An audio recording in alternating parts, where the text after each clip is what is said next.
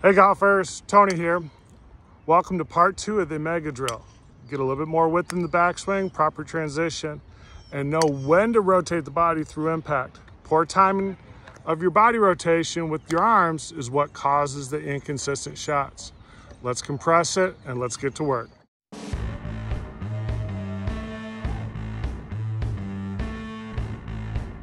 So here we're trying to fix when the hips get open too early in transition, they jump out.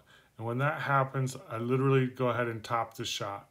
So head stays down, that's not the problem. So how are we gonna fix it? Well, on the backswing, I want you to feel like that trail arm is really creating the width in that backswing. That's gonna give you a good upper body rotation. From there, I want that mass of the omega to come down, and then through impact, we're gonna get the rotation. So that timing between your arms and your body is critical.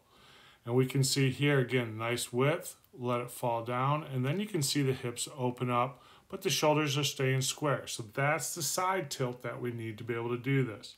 So practicing this kind of pump drill where we get width in the backswing, then the mass goes forward, and then our body rotation. We just now have to sync all that up in order to hit our best shots. Hey golfers, thanks for watching. Don't forget to subscribe so you can stay in tune with the latest of umo.golf. Got some really cool, exciting things coming up for you this summer. And can't tell you about it just yet. Stay tuned. Later.